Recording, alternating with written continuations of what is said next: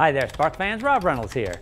Earlier this month, I showed you a quick build to make your haunted house, or even the walk up to your front door on Halloween, more interactive and spookier. Now, I threw together a bunch of components rather quickly and, if I'm to be honest with myself, kind of haphazardly. But I did say that if I were to actually build this project, I would want to clean up my build a little. Well, how is this for cleaned up? This is the result of our new interactive custom board service, A La Carte. A La Carte, or ALC as we've taken to calling it around here, is a point-and-click custom board designer that allows you to choose the components you want and places them all on a single board for you.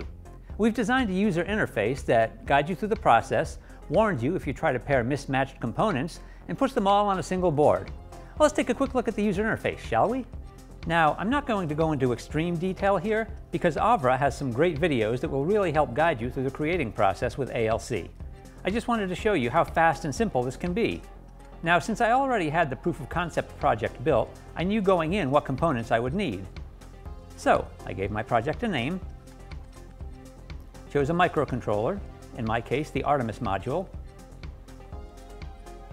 Then I added my inputs, the distance sensor and the PIR motion sensor.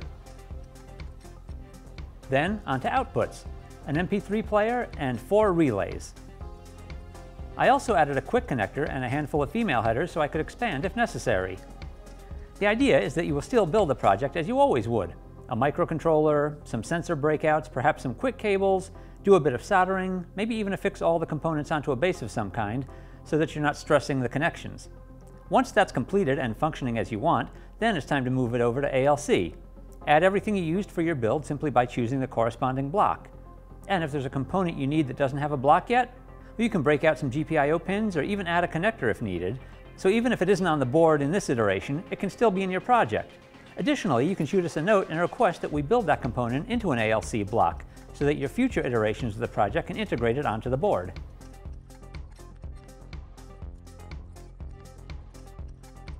So now, instead of this electronic octopus looking thing, I've got everything on a single compact board. And now yes, I did go from 6 relays down to 4, and I went from solid state relays to the mechanical ones.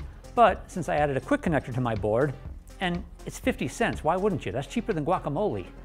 Because I added the Qwiic connector, I can add more relays, I can add more sensors, I can build out this board and individualize each build of it. So, first thing we do is we power up. I've given my board 5 blinks of the built-in LED to make sure it's doing what I expect. And from there, we go to the infrared motion sensor. There we go. That turns on the pathway lights and starts the music. And now it's time for the proximity sensor. Oh, highlight some tombstones. Oh, lightning, ooh. And finally, it's the big creepy guy. And there it is, that's it.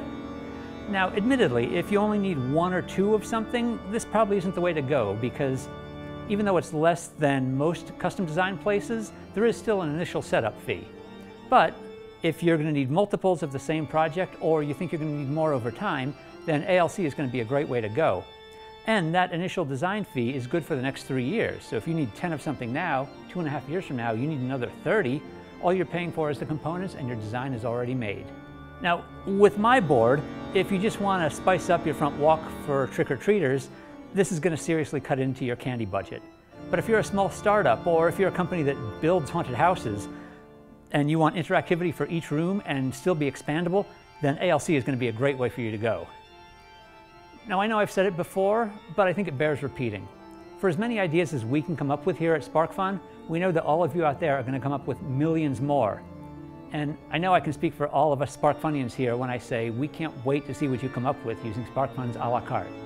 Happy hacking, everyone.